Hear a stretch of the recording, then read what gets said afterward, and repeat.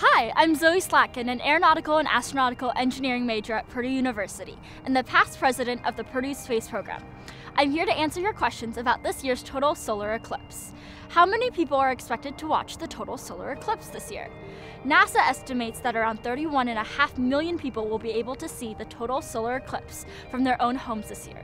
Of course, even more people will be traveling to cities across the US, Mexico, and Canada to watch this once-in-a-lifetime event, including in Indiana's capital city of Indianapolis. A handful of large cities are considered within the eclipse's path of totality.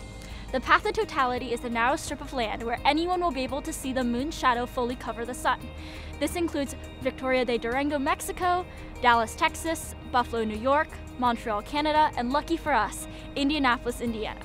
If you happen to be outside of the path of totality, you'll still be able to see what's called a partial solar eclipse, where the moon will only cover some of the sun from view. That's where I'll be.